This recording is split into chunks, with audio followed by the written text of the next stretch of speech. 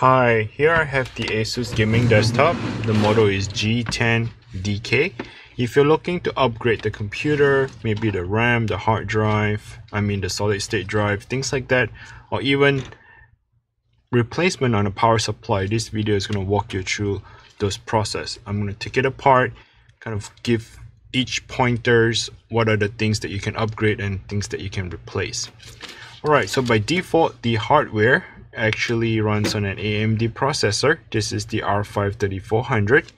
It has a DDR4 of 8GB RAM, so definitely you can increase up to 16 or 32.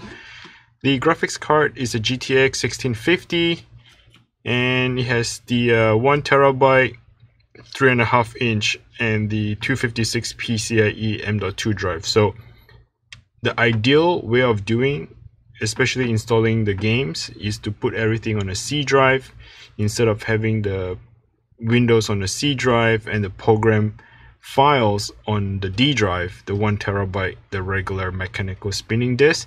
That way, it's going to slow down your game. So if you want, my recommendation is to put everything onto the M.2 and maybe discard the entirely of the 3.5 inch mechanical hard drive. Get a SSD drive instead. Alright, so these are the rest of the specs, and let's go ahead and jump right into it. So the computer here, this is the back of the computer, and this is the graphics card here at the bottom. So we need to open up the side panel to get into the computer. Let's go ahead and get a Phillips screwdriver here. Remove the screw.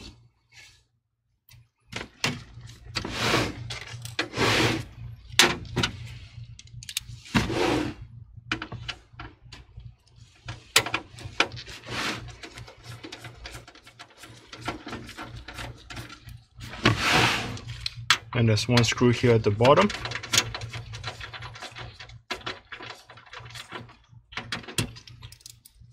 Two of the screws are removed. You can slide the side panel. The side panel should go back to the left. So push it to the left and it will just pop right out. At this point, you can see the internal part of the computer. I'm just going to quickly identify some of the things of what you're looking for.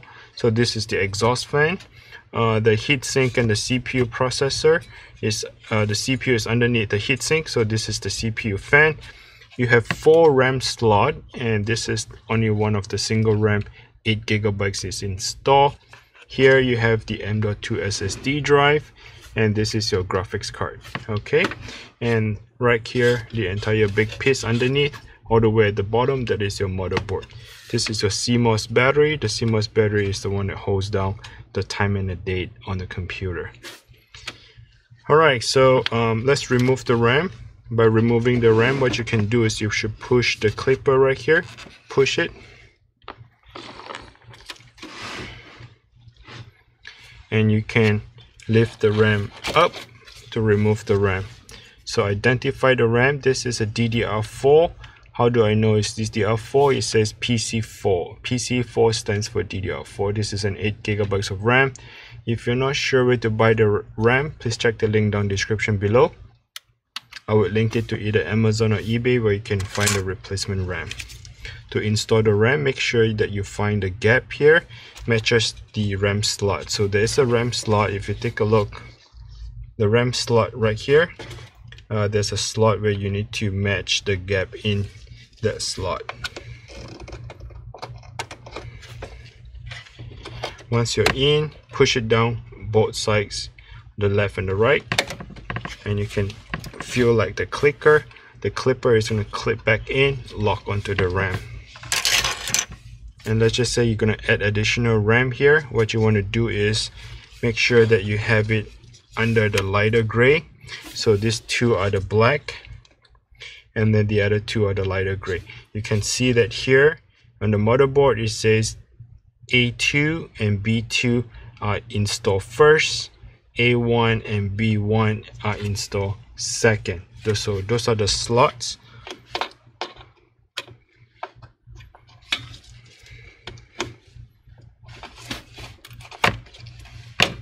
Okay, And there you go. You can have 8 and 8 and upgrade to 16, or you can have all 8s. You have 32 gigs of RAM. All right, move on to the next. To remove the CPU fan or the heatsink, you can disconnect the CPU fan connector right here, and to remove it, you have to flip this little clipper, flip it open, and here you're gonna see that little latch. The latch is to hold on to the CPU fan, so you need to kind of lift it up. And once you have done that part, see if I can lift it up without removing. This is the problem with AMD. I'm not sure if it happens to you, but it happens to me almost 80% of the time. They put a thermal paste on the CPU together with the heatsink. Over time, that thermal paste gets dried up. When the thing is dried up, the way they use this is just a pin to pin it down to the CPU connector right here, and that pin can easily be removed even though the lock is still locking into the processor. So the AMD processor always give me a problem, because when you remove it, this thing would just come out together with it. Anyway, to add more of the thermal paste, you just have to remove that CPU here, clean out the thermal paste, and reapply with the new thermal paste. My recommendation to use on a thermal paste, I don't have it here with me at this point.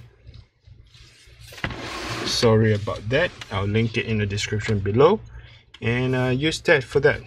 Alright, so that is a CPU. I'm just going to put it here on the side. I need to reapply that heatsink afterwards. Jump onto the hard drive. You have the M.2 SSD drive here. To remove that, you just have to have a Phillips screwdriver. Get in there. Remove the tiny little screw. Lift up the M.2 at 45-degree angle. It's gonna feel a little bit sticky because the thermal pad is right here. The little gray pad, that is the thermal pad. Prevent things from sliding away, moving around, and also conducts heat. So that is the SSD drive, M.2. Okay, once you have removed that part, you can upgrade to 1 terabyte or whatnot. Now we can jump right into the graphics card. So make sure you open up that little clipper here. There are 2 screws holding down the graphics card. Remove them.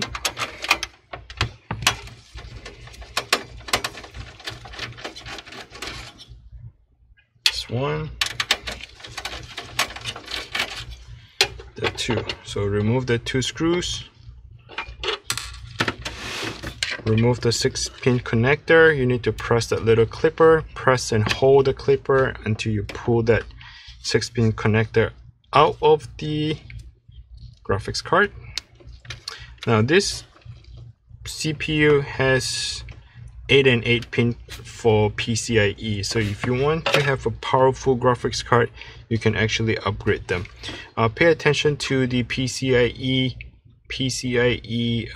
slot here. There's a little clipper. You need to press it down. Once you press it down, then you can lift up the graphics card. Okay, this is the 1650 GTX. You can upgrade to a larger one if you want, because the graphics, the power supply have enough power to power things up. I think it can go up to like 2000 series or 3000 series if I'm not mistaken. Do not quote me on this, but I think you can definitely upgrade to hopefully a 3000 series GTX. Do they call GTX or RTX? One of those. Anyway, that's pretty much it. Do not forget to check the link down in the description below. I'll definitely link it down there. And this is your Wi-Fi card. Oh yeah, the hard drive. So you do see the little SATA cable right here. You see the SATA cable. The SATA cable is connected to the internal part of the computer underneath here where the power supply and the hard drive is. So you should remove it if you don't need them. But anyway, thanks for watching. Until next time, bye now.